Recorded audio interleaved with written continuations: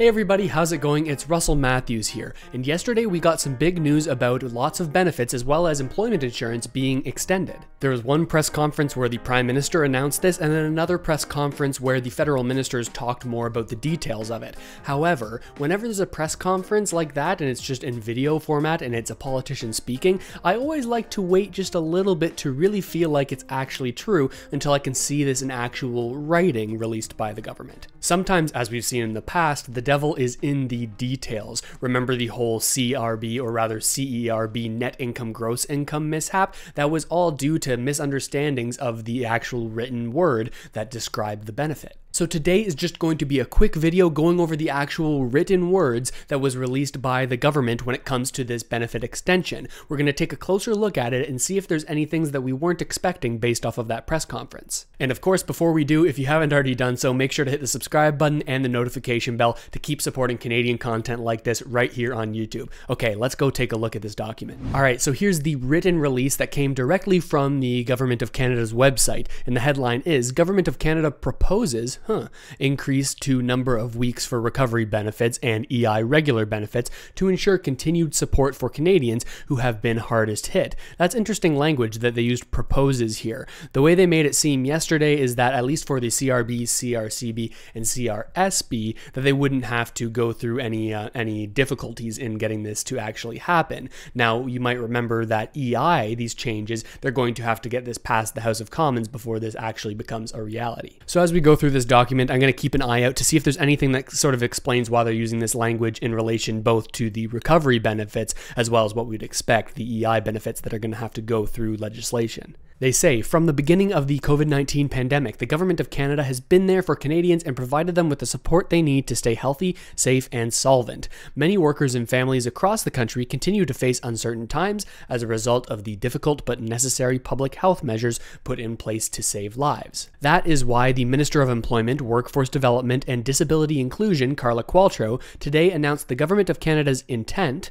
to introduce regulatory and legislative amendments to increase the number of weeks of benefits available for the Canada Recovery Benefit, the Canada Recovery Sickness Benefit, the Canada Recovery Caregiving Benefit, and the Employment Insurance Regular Benefits. Again, we're seeing language like this with intent and propose. Now, likely they're going to be able to make this happen without any challenges, but I always like to wait and see until the actual implementation of this rolls out to make sure it's something that's actually going to happen. As of right now, there's no changes to the CRA's website in terms of the information there, so it'll be interesting to see how they actually implement this. And I want to show you two important words and explain the difference between them. It's regulatory and legislative. Now, these kind of sound like they're the same things, but they actually are quite different. When they talk about legislative amendments, that means that they're actually going to have to bring in new laws or change the existing laws to make something happen. When we talk about regulatory, this is more the implementation of the legislation, right? They make the laws first, and then the different governing bodies have to figure out, hey, how do we actually enforce this, and how do we implement these laws that have been passed? Yesterday we had a live stream that went over a lot of these details, and you might remember that we talked about the difference between regulatory and legislative. And Carla Qualtrough said that for the CRB, CRSB, CRCB, these changes are going to be regulatory, which means that they just need to explain to the CRA how they actually want this implemented and enforced in order to make these changes. When it comes to the EI benefits, that's not a sure thing as of yet. They still need to work through the legislative process, like working through the House of Commons and getting royal assent for these changes before they can actually 100% say this is happening for this EI program. Now, I have to admit that I'm not an absolute expert when it comes to this, so I'm a little bit confused why certain benefits won't have to go through the legislative process, but the changes to EI will. I wonder why they're able to sort of manipulate the CRB program without passing any amendments or any laws,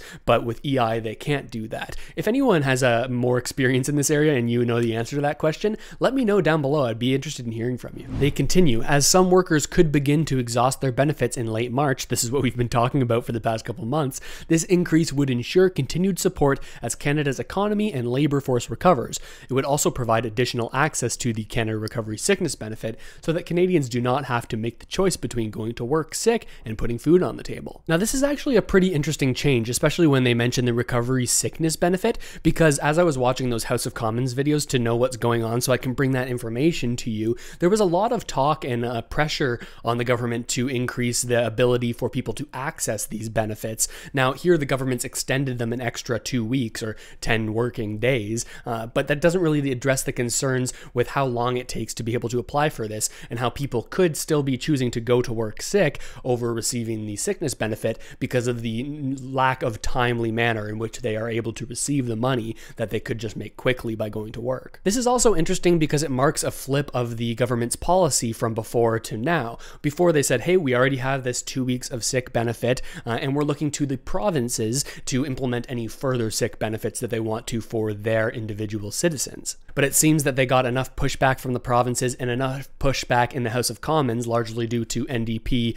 MPs saying, hey, we need to improve this benefit. They continue here saying the proposed changes would increase the number of weeks available under the Canada Recovery Benefit CRB and the Canada Recovery Caregiving Benefit by 12 weeks, extending the maximum duration of the benefits through regulation from 26 weeks up to 38 weeks. Again, they emphasize regulation here. It's likely they're not going to have to change any laws in order to make this happen, which means there's not going to be an interruption in your benefits, most likely, as long as they actually implement these changes. And as a quick note about this 26 weeks up to 38 weeks. Now that's going to change the way that certain people apply. There are many people who have watched my live streams and watched my videos have said, hey Russell, I've been only applying for 1 CRB benefit per month as opposed to the possible 2 so that I could stretch the benefits over the course of the entire year from September to September. Now if somebody was doing that strategy, they would leave some periods on the table that they could have otherwise claimed. So you may want to look into your strategy in which periods you're actually claiming now that there's this increase that's likely coming down the pipeline of 38 weeks up from 26. This is also going to increase the number of weeks available under the Canada Recovery Sickness Benefit through regulation from the current 2 weeks to 4 weeks, and finally increase the number of EI regular benefits available by up to 24 weeks to a maximum of 50 weeks. Wow, that's a big increase through legislation. That's a big word, through legislation, for claims that are made between September 27th, 2020 and September 25th, 2021. So again, this is just for this period. This doesn't mark a major change to the EI program going forward. That's something that the Liberal government has talked a lot about and trying to implement a stronger safety net for Canadians, but it seems that this is just a temporary change on that front if they can get it past the House of Commons and turned into an actual bill. Now, the fact that these EI changes are going to have to go through the House of Commons and go through the legislative process, that means that it's not 100% certain that this is actually going to happen. It's going to be dependent on the cooperation of the various political parties in the House of Commons. I'll keep you updated on that on this channel, but as we know from some previous videos, things are getting pretty heated in the House of Commons, so it's going to be interesting to watch if they're all going to come together to cooperate on this, like they did with the initial bill to pass the CRB and to make that or to bring that into existence, or are they going to push back a little bit and want to make some sort of other changes to sort of change the program the best way they see fit rather than the way the Liberals want to put it through. I sort of want to emphasize the fact that for a lot of bills that go through the House of Commons, there isn't this sort of cooperation. You'll remember the Canadian government brought a new fall economic update with lots of changes, including the an increase for benefits going to people who have children in Canada. Now, for the longest time, they've been trying to pass this through the legislative process, but I'll show you what Krista Freeland says here. She says, for the sake of all Canadians and hashtag Team Canada, I didn't know that was a thing, I hope the CPC headquarters and Erin O'Toole lend support to the passage of Bill C-14, which is being debated today for the 6th time. This bill contains urgent measures that are so vitally needed during the pandemic. She continues saying that this includes funding for long-term care facilities, support for low and middle income families, and support for COVID-19 testing and research. Support for Canadians cannot flow until this legislation passes. So there is the precedent right now in the House of Commons for these legislative processes to take a long time and to sort of be pushed back on by other parties. And it's not necessarily for bad reason or with bad reason that this is happening. The Conservatives are saying, hey, we rushed through the process of bringing the CRB to the table. You rushed that bill through the legislative process and we had all these loopholes. We had these problems. Let's take a second and look at this and figure out if we can make sure that this is all exactly how we want it to be. Now, whether or not it should take 6 different debates over the legislation is up for debate amongst us, the viewers and the people watching this actually take place.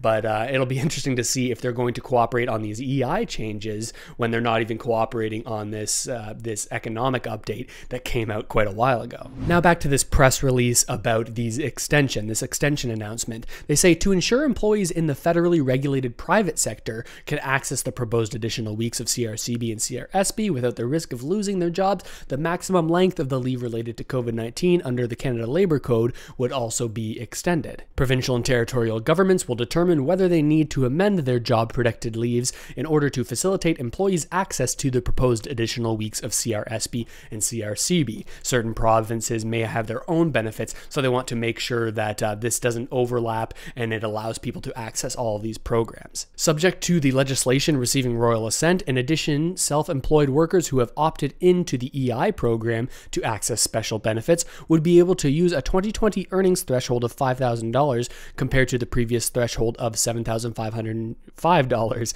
This change would be retroactive to claims established as of January 3rd, 2021 and would apply until September 25th, 2021. So this is another thing that they're going to include in the new legislation that they need to have passed in order to make these changes to EI. Now this could be a sticking point, right? Who knows which politicians are going to support these changes. It seems like they're going to lower the threshold in order to be able to claim these benefits in terms of earning. They're going to lower it down to $5,000, which is more in line with the CRB and the CRCB, down from the previous threshold of $7,555. And then we have some written comments from the federal ministers that have brought this to fruition. The Canadian workers can be confident that our government will always be there to support them through this pandemic. Some people might scoff at that who feel like they haven't been supported, but we'll continue. Regardless of where they live in Canada or who they work for, we created recovery benefits and introduced flexibilities to the EI program so that workers who needed support in this new phase of the pandemic could continue to provide for their families. By increasing the number of weeks available for these important benefits, we are easing a big financial stress for workers and giving them the certainty that they need. And again, this is coming from the person we've talked about a lot here on the channel, Carla Qualtrough. Now this quote is from Diane Lebouthie, the Minister of National Revenue, and she says, "It's been nearly a year since Canadians first faced the challenges of adapting to life during a pandemic. Since the beginning, the Canada Revenue Agency has prioritized our work to ensure any Canadian worker who lost income due to COVID-19 would still have the means to live. Today's announcement demonstrates our commitment to that priority has not changed. Once implemented, these measures will ensure Canadians avoid further financial challenges while maintaining the health and safety of their families." Now, some people might be frustrated hearing that last quote. Again, that was from Diane Lebouthie, and she's the federal minister who's responsible for the administration and the way that the CRA is run. She's the one who's supposed to oversee that. Now, the CRA has been having lots of problems lately with long wait times and information not being handed out to people in a timely fashion, especially when it comes to the CRA issue where many people thought their accounts had been hacked because their email addresses had been removed. Now, it seems, as an update to this story, that this wasn't due to a hack, but rather a CRA investigation where they were able to recognize that certain email addresses were being sold on the dark web and that people were able to buy those email addresses and password links. The CRA found this out and cross-referenced the list to make sure that none of these CRA accounts had the same password and email combination as these lists that are being sold on the dark web. So apparently that's what was actually going on, but they really didn't tell people that, so people were very confused. Again, that's a whole nother can of worms. And finally, there's the quick facts section. Let's see if there's anything new in here. Effective September 27th, 2020, the 3 temporary recovery benefits were put into place. We know this. They made these benefits. Okay, we're going to skip over that. As of February 14th, the numbers of unique applicants that have accessed the recovery benefit are, oh, this is a little bit interesting, 1,715,090 people on the CRB since the beginning of it, 333,700 $1,160 for the Canada Recovery Caregiving Benefit, $392,280 for the Canada Recovery Sickness Benefit, and as of February 14th for EI,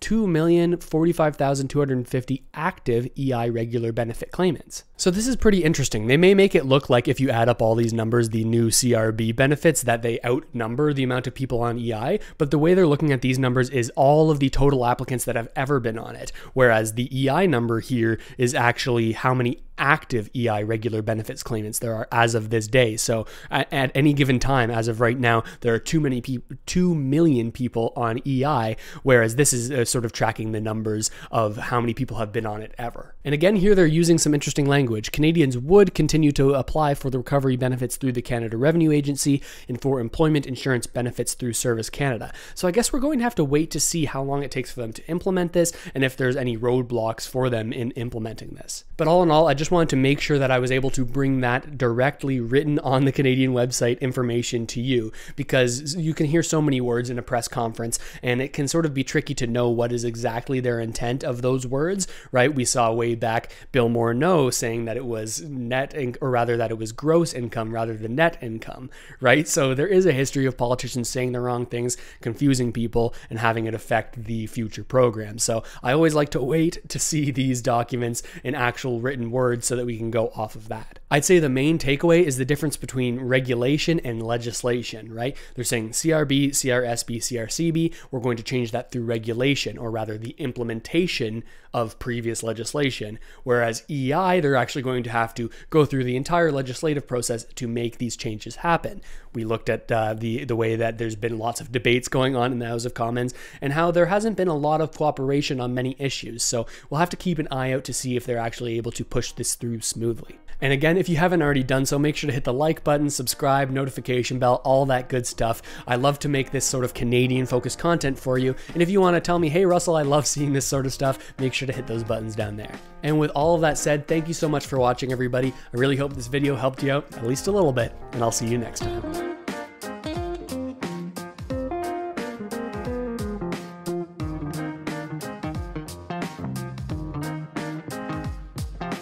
This channel is supported by viewers like you. Thanks, channel members.